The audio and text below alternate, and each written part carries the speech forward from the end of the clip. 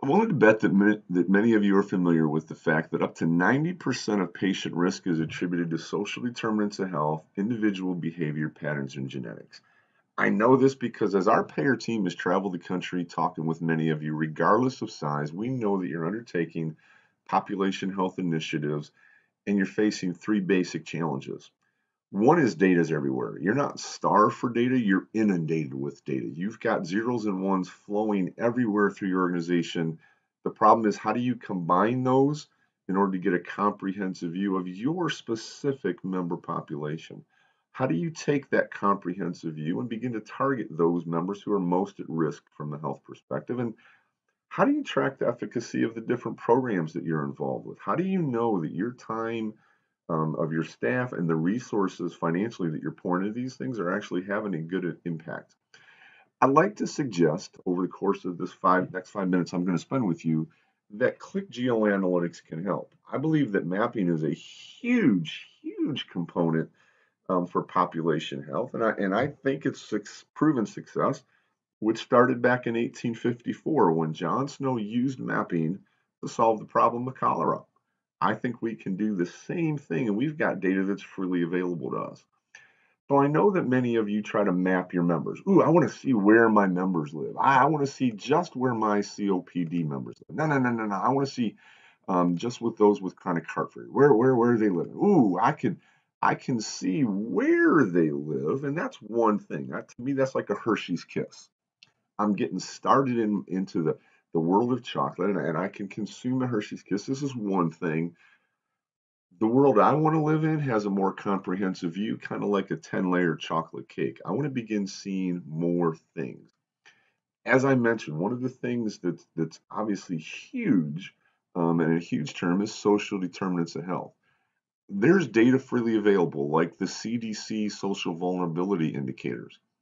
I want to track, I'd like to see how my members are living based on these things, not just where they're living. And so maybe I want to start adding in layers.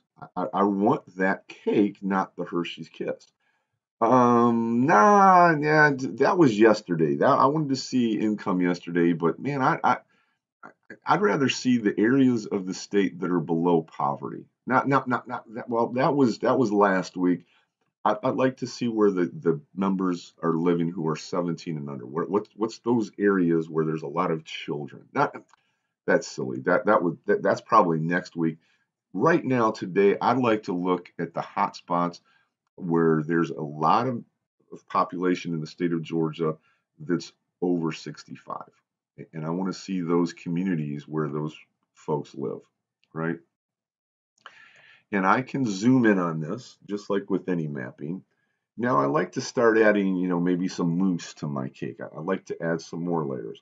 One of the nice things is we can turn on as many layers as you want to give you that comprehensive view. Maybe I want to see my members, how they're living, what the communities are like, and I want to see where the hospitals are in the area.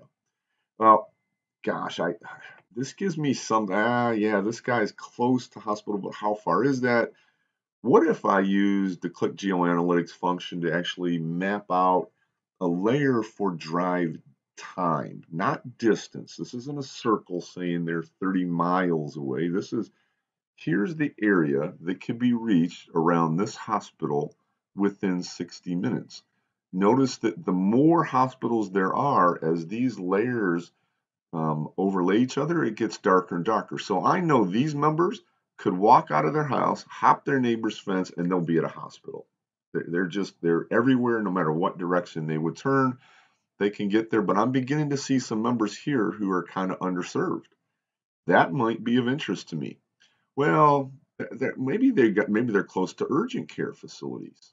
So I could maybe layer in the urgent care facilities and, well, geez, I might as well go ahead and layer in maybe a 25-minute drive time for the urgent cares. Where could folks reach an urgent care even though they can't reach a hospital? While we're at it, let's go ahead and add in pharmacies. And of course, let's add in a pharmacy layer. And as I begin to drill in here, I can see that these members are very well served. But I know that we've got members in these areas that are highly elderly, and they're very underserved by medical facilities. Maybe though, that was like last week for you.